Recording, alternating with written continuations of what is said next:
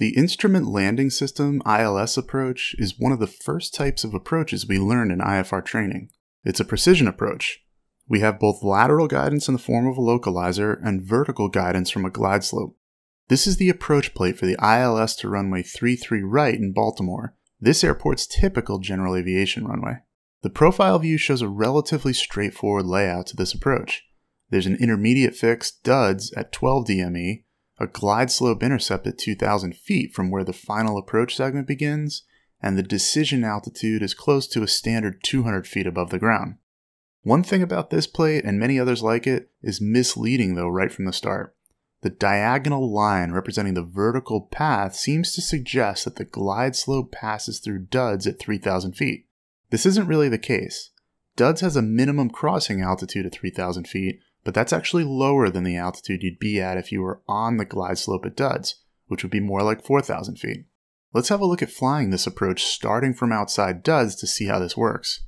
Here, we've just picked up the glide slope, represented by the green diamond, and we're descending at 4,500 feet. We're still about 1.5 miles outside of DUDS.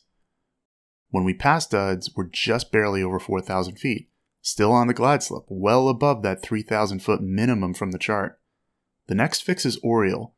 As we cross that, we're at 2,000, the altitude indicated on the chart.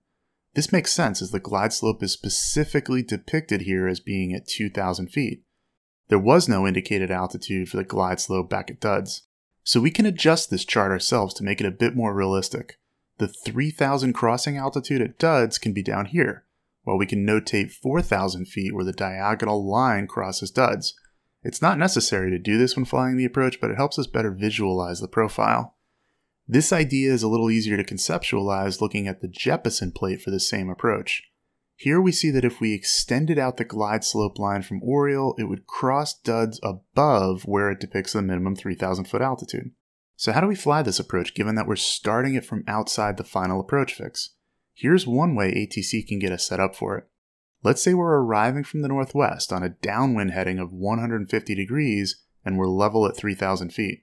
ATC tells us to expect vectors for the ILS runway 33 right, so we tune the frequency and twist our OBS to set the approach course 335. ATC will keep us on this heading until we're outside of Oriole and then tell us to make a base turn. November 518 Foxtrot Tango, turn left heading 060. So we make this turn and we're now perpendicular to the approach course. Soon, ATC will issue our approach clearance. This tends to be a bit of a mouthful, so we can organize the elements of the approach clearance using the PTAC acronym. Position, turn, altitude, clearance. Position is 3 miles from Oriole. Turn will be to 360 so that we're on a heading to intercept the localizer. Altitude will be to maintain 3,000 until established, and our clearance will be cleared for the ILS 33 right. Putting it together, it sounds like this. November 8 Foxtrot Tango, you're 3 miles from Oriole. Turn left heading 360, maintain 3,000 until intercepting localizer, cleared ILS 33 right approach. On that 360 heading, we'll fly into the localizer feather, and when we do, the localizer needle will come alive and start moving towards center. We'll turn onto our approach course at 335 as the needle gets to center to intercept. Now, if we stay at 3,000 feet, the glide slope needle will come alive and we'll intercept it before reaching Oriole. It's a good idea to configure for our approach just prior to intercepting the glide slope. So when that needle is at the top of the donut, we'll configure for this airplane by reducing power and adding 10 degrees flaps. By the time we establish our descent, we've got the needle centered. Staying on the glide slope will pass Oriole at 2,000, the depicted glide slope intercept. So even though we've chosen to intercept the glide slope early by staying at that higher altitude at 3,000, it's worked out for us this time as we've passed Oriole at the 2,000 feet depicted. Let's look at another scenario we might get from ATC. Here we're approaching from the southwest. We're direct DUDS when we receive the approach clearance. November 8 Foxtrot Tango, you're 5 miles from DUDS, cross DUDS at or above 3,000, cleared ILS 33 right approach. So instead of getting a vector to intercept between Oriole and DUDS, we're going direct to DUDS to start the approach. Once again, we'll decide to stay at 3,000 after passing DUDS. The glide slope will come in. When it's at the top of the donut, we'll configure power and flaps and start down, passing Oriole at 2,000 feet again. Let's look just at the approach profile for this. So we start at 3,000, pass DUDS, We could descend below 3,000 after duds, but we'll choose to stay higher. Why would we do this? Again, it allows us to intercept the glide slope earlier than if we were at the published glide slope intercept altitude of 2,000 feet. Instrument approaches are all about stability. The sooner you can get established on the localizer and glide slope, the sooner you're stabilized, allowing for a smoother approach. So then why is there only one glide slope intercept altitude, and what are the downsides in ignoring it to intercept earlier?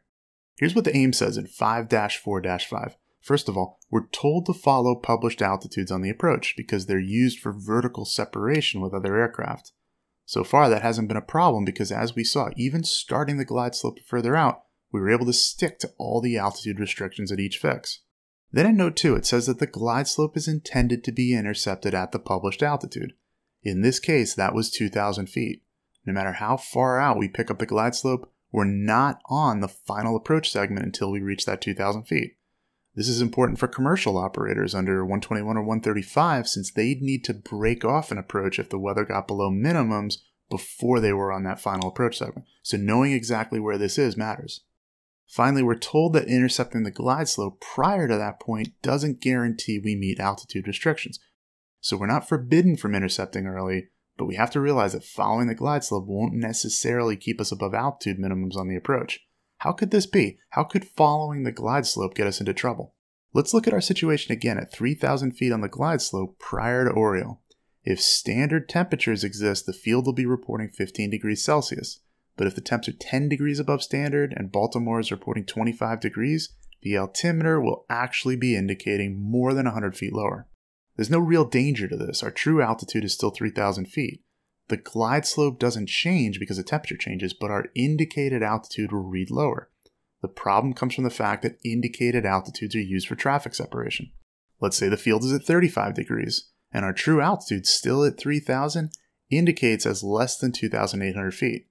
This error will carry through to when we pass Oriole, so that even though we're on the glide slope, we've actually busted the minimum altitude.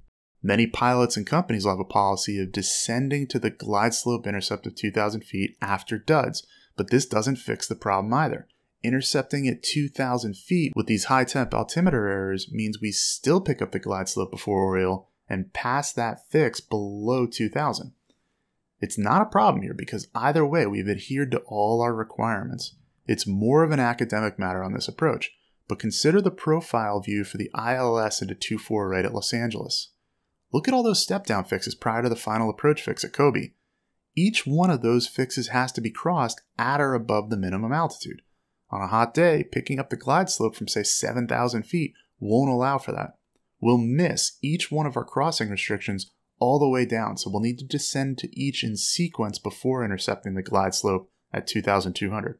Sophisticated autopilots, like the ones on board the aircraft more likely to be flying this approach into LAX, will allow for vertical navigation to fly a stabilized approach this far out, but just doing so off the glide slope won't allow for that.